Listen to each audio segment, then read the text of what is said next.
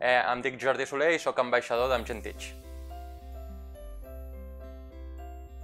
Jo he fet 2 cursos d'Amgen Teach a Barcelona i en aquests cursos he tingut l'oportunitat d'actualitzar els meus coneixements científics en temes de rellevància. A més, també he pogut conèixer noves activitats d'indagació i de recerca que després he pogut aplicar a l'aula i, a més, també he conegut altres metodologies que utilitzo sovint, com per exemple l'ús d'elements de gamificació, l'ús de laboratoris virtuals.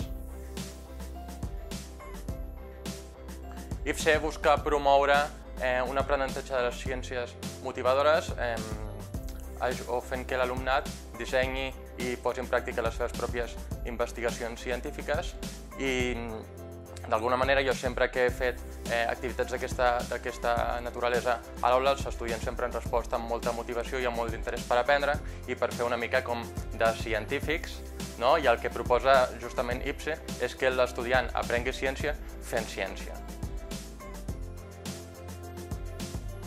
Jo recomanaria a totes les docents i a tots els docents del meu país que implementessin activitats de tipus IPSE perquè és una de les millors eines que tenim actualment per apropar la ciència als joves i també per fomentar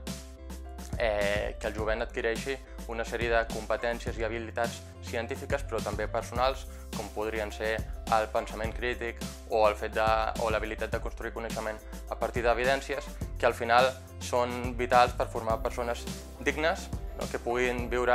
o puguin fer d'aquest món un món més just, més democràtic i al final menys ignorant.